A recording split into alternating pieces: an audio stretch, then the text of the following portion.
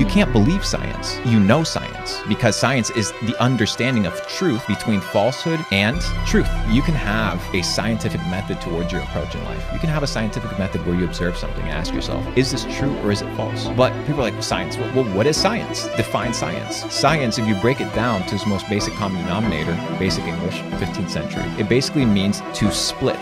At its essence, it's splitting what? Truth from falsehood.